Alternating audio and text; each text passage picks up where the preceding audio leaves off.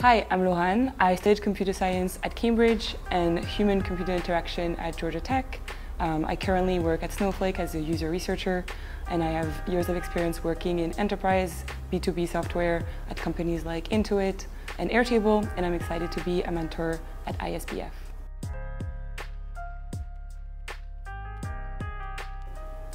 I will be teaching user-centered design and user research methodologies.